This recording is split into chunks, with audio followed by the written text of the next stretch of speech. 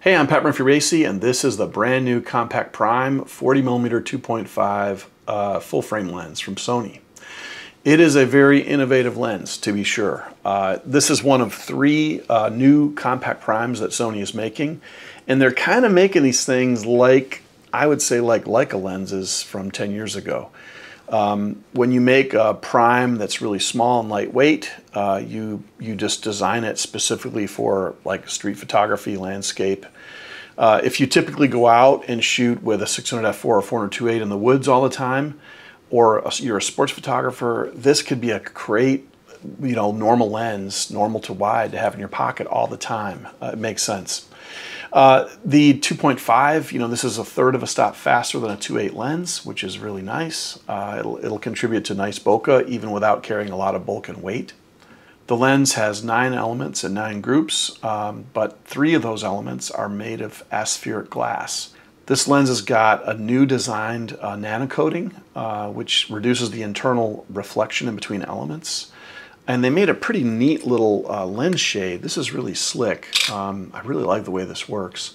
So the lens shade is this part here, and if you take it off, it's like the lens is right there in front of everything. But when you put it on, it hides the front element really well, to the point where I think it makes having a filter on the front of the lens superfluous. I'm not planning on buying a filter for mine at all. I'm going to use it just like this and just take advantage of that pure, great optic that Sony made for me. You will notice that the lens has a focus hold button, which is great. I use this to punch in on the sensor and I can zoom. So when I'm using this on my Alpha 1, it's a 40mm 2.5, but if I press this button, because I've tasked it to do this in the camera, it becomes a 60mm 2.5, which is really useful, and I still have a 21 megapixel file left over.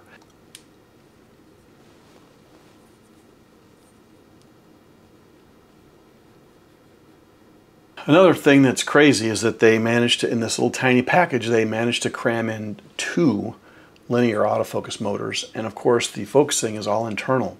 So it's an internal focus dual linear motor. So this is the same type of design that's in the 400-2.8, the new 51.2, the 135-1.8, the very fastest, most recent GM lenses that have come out.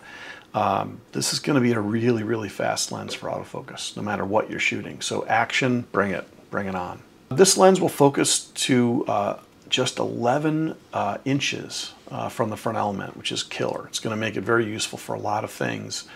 And 40mm is still kind of wide. It's in that sweet spot, which I'm really glad they made a 40. They've sure made enough 50 so far.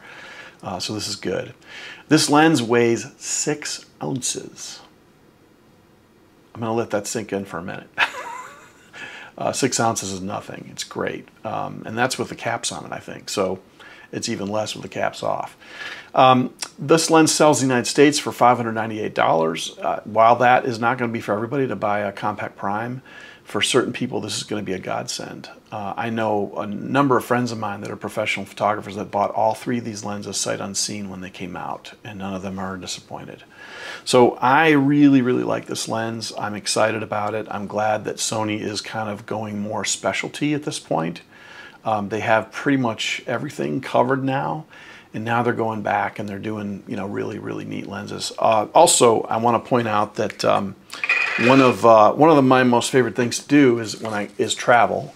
And when I travel, I try to always add a day on the front end or the back end of a trip so I can do street photography.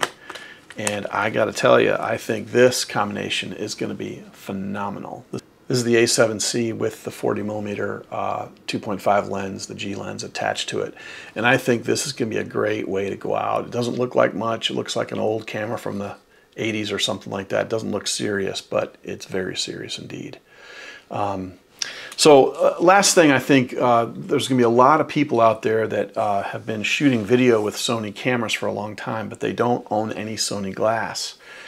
Lenses like these Compact Primes are going to be a really good entry-level way for some of those people that are shooting Canon glass still to actually come all the way home and really understand, Sony color science, and true sharpness. I mean, I hate to say that, but that's true. And these Compact Primes are a really good example of Sony really pushing it out. I'm really glad they didn't make them G Masters because they'd be a lot more expensive than they are, and I think they're a really good buy, really good value at priced accordingly. So don't just check out the 40, there's also a 24mm and a 50mm as well. Thanks always for watching my channel. If you find this useful, please subscribe. It really helps me to continue to do content like this. Thanks so much and have a great day.